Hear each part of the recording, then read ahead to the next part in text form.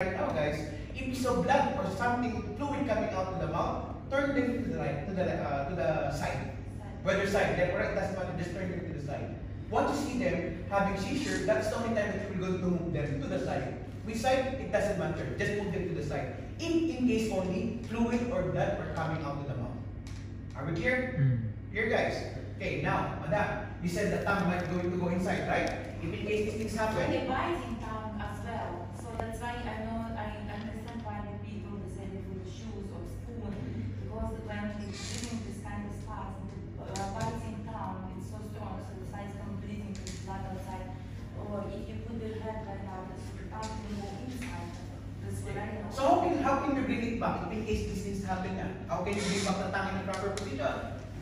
As I know, you have to put on the side, and later when you finish the spasm, you have to turn the head like on this. Just only do the letter A. It's what it was on my experience. Just only do the letter A. For the part to return it back the position of the tongue, just do the letter A only. What's letter A? How to open the airway? Same. Do the process because the tongue is part of the muscle. Yes or no, guys? So once you do the process, guys, you are now bending the muscles to return back to the proper position. Yes or no? Because it means swallowed, eh? Yes or no? Okay. So you will go to the letter A, open the mouth and check inside the mouth if it's come back now. If it's not, repeat the cycle again. Repeat the cycle until the tongue goes back to the proper position. For the first aid, proper first aid, for the returning back of the swallowing of the tongue, letter A only. Clear? And then also, guys, after the seizure finish, put your victim in recovery position and let police don't leave me alone, huh? Okay. Because after every 2 minutes, remember the recovery position, right? Check for what? Breathe in.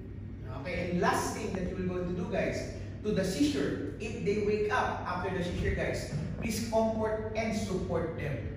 Because some, correct me if I'm wrong, some of the seizures together with E and Q, which is they don't know this.